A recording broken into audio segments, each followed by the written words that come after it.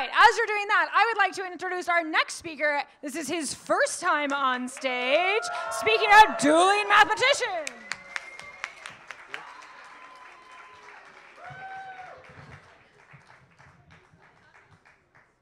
Okay. Hello. I'm Erling. Even though this is my first time here, it is not my first mathematics lecture. When I was in high school, and yes, that is me, I ran a lunchtime mathematics lecture series. It was lightly attended, and there was a rumor that some of the people who showed up were wearing Star Trek uniforms. But we all agreed that math was fun. Things like this, the quadratic equation. This actually was known in ancient times. It came up quite a bit, dividing land, finances, and so on. And it was solved by many different cultures.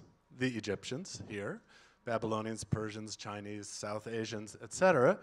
And of course, this version that you all learned in high school. Yeah. So now we zoom forward to northern Italy and the dawn of the Italian Renaissance. Italy at that point was a set of city-states, duchies and so on, that were lightly knit. And the big issue at that time was the cubic equation. It's just the quadratic equation, but it has a term in the cube of x. And you know, it pissed people off because they couldn't really figure it out for like a few thousand years. And then in Bologna, this guy, Scipione del Ferro, well, actually, that's not him. It's a handsome Italian actor I have gotten to play the part.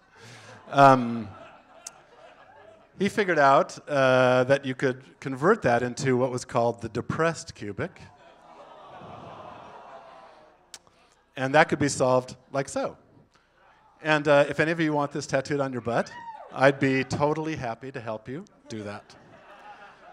And you'd think he'd tell the world. I mean, this problem had been sitting around for a while. But he didn't. He kept it a secret. And why? Because at that time, math secrets like this were worth money and fame and power. The first code of dueling was actually written in Italy about 100 years before, and it was a big hit. Aristocrats were slaughtering each other, you know, by the thousands. And so it was only a matter of, yes. Let's do that now. Yeah. So yes, it was only a matter of time that such a fun pastime would be mixed with math, which we've seen is fun. And the duels would be set up where mathematics was the weapon of choice. These were attended by major crowds, sometimes in the style of debates, where you'd hurl mathematical problems at your opponent, and where money and society and power, university positions even, were at stake. But Scipione del Ferro did tell one of his students, a trusted student, Antonio Maria Fiore. Fiore means flower in Italian, by the way, so yeah, I'm using the national flower of Italy. Actually, it's not the right species, but whatever. But a few years earlier, in Brescia, just up north, was this guy.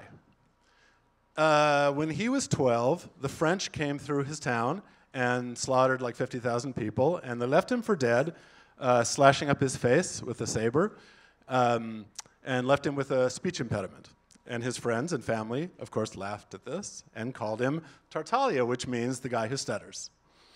But he turned out to be a whiz at mathematics, and he wrote all these books. He translated books from the ancients. He studied the flight of cannonballs, like this big flaming cannonball.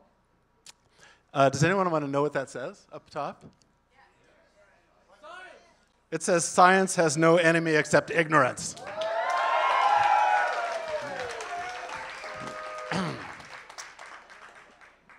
He also figured out a way of raising ships. And he became quite the powerhouse of these mathematics duels. This one here, in fact, is attended by the muse of arithmetic herself. and he got a position in Venice. Okay, so back to the rest of the story. So remember, back in Bologna, there's this guy, Fiore, who's been given this powerful weapon. And so the first thing he does is he decides to challenge Tartaglia, because he's this champion. And the first rule of this math fight club is that you have to know, sorry, you have to know how to solve the problems that you propose to the other person, which makes sense. So he proposes all depressed cubic problems, and Tartaglia comes back with a set of problems of his own. But unfortunately, Tartaglia is actually like a really good mathematician, and Fiore just has this formula he can give, he can use for depressed cubic problems. So it's a total wipeout. And in fact, it's kind of amazing because Tartaglia, this problem had been around for a few thousand years. I mean, it had been solved by this other guy, but he figured it out as well and solved all these problems in like 2 hours. So, more fame and fortune. But fame, as it says here, is a double-edged sword. And in this case, because it got the attention of this guy. So, when you hear the term Renaissance man or person, they're talking about one of these people. Early on, he had kind of a wild life. He was illegitimate, and his mother tried to abort him. It didn't take. And he lived for a while in great poverty. He was sickly. He was impotent. He didn't have any friends because he was known to be an opinionated asshole. And but then at one point, his career just takes off. He writes like 150 books, mathematics, philosophy, medicine. He wrote 4 books just on urine. And he invents this form of a combination lock, like you used to have on your bike. He invents this gimbal thingy. He figures out enough of the laws of probability that he becomes quite a wealthy gambler. And using the laws of probability, he can tell when someone cheats, and he famously slashed one of his opponents in the face. At this point, with all his power and money, he realizes he's actually not impotent anymore, and he gets married and has some children, and he becomes ultra famous, as you can see, for example, because, you get on a postage stamp. And he sets himself up in Milan. So when he hears about Tartaglia's big win, he actually writes him, and he says, I know this guy. He's the Spanish viceroy of Milan. And he's thinking about giving some mathematics pensions. And so maybe you want to come and check that out. But what he really wants, of course, is he just wants to know about the solution of the cubic because he's writing this book on algebra, and he's got to have it in there. But Tartaglia shows up and says, so what about this money? And Cardano says, yeah, we'll talk about that. But first, what about that cubic thing? And Tartaglia says, well, what about that money?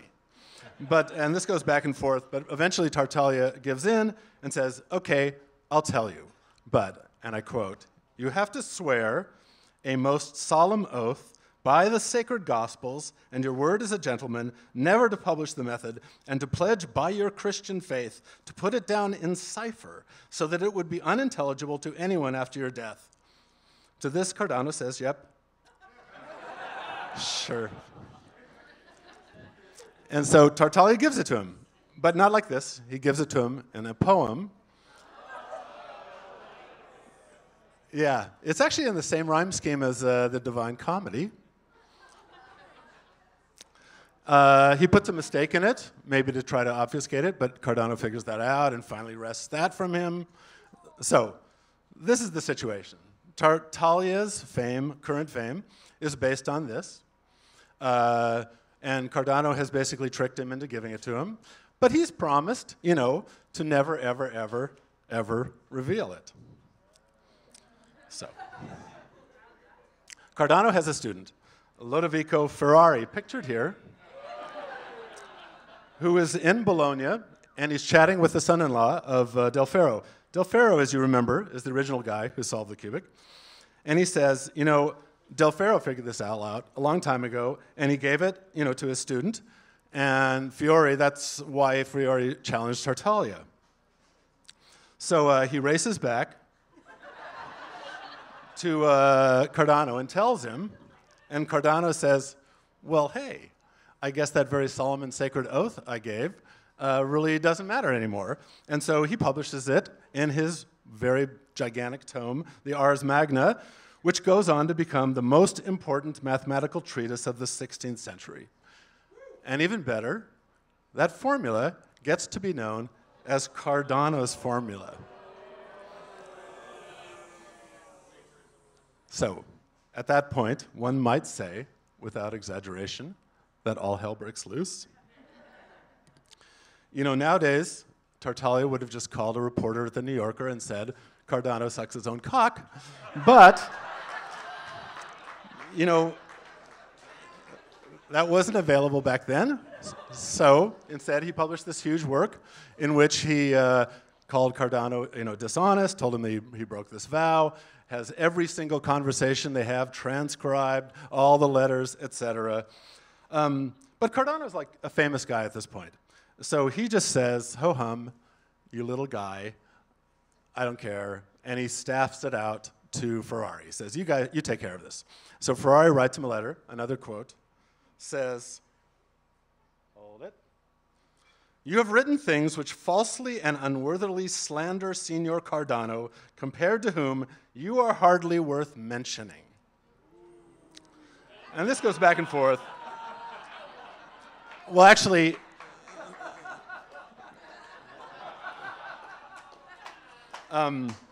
there were 6 challenges and 6 responses, which were pages and pages of single-spaced insults, reminders of broken oaths, challenges in Latin, in Italian, so on and on and on, and with long lists of basically every important person in all of northern Italy, every city to whom copies should go. Tartaglia wants Cardano, of course, because he's the guy. But after like a year and a half of this, he finally relents and says, I'm going to sweep the floor with this little puke. I've been offered this job, this better job, and this would be a perfect opportunity for me to show off, because he's the star. He's going to win. Leading us to the great duel of 1548. Tartaglia leaves for Milan.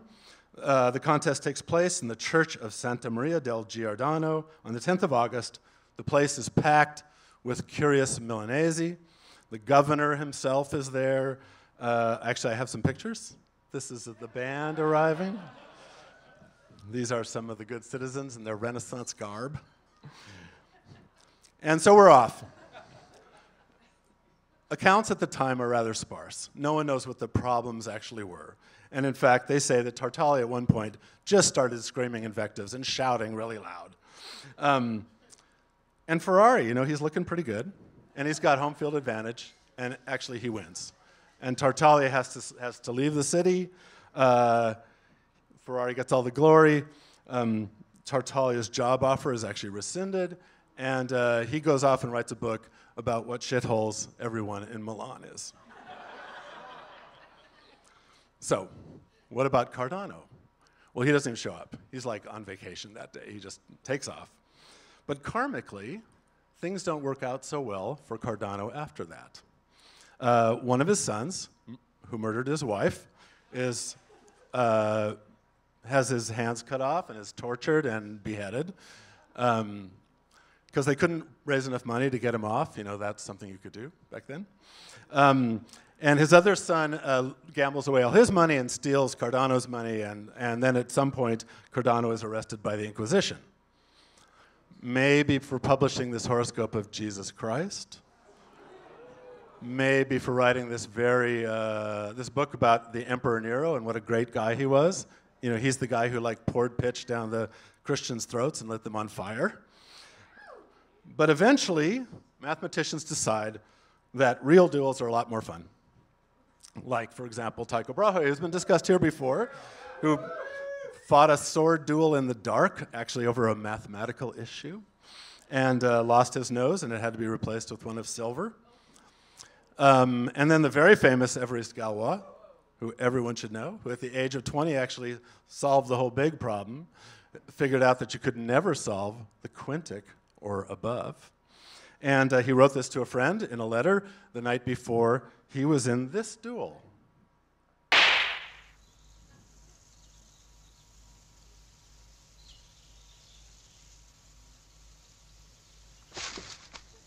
Which he lost.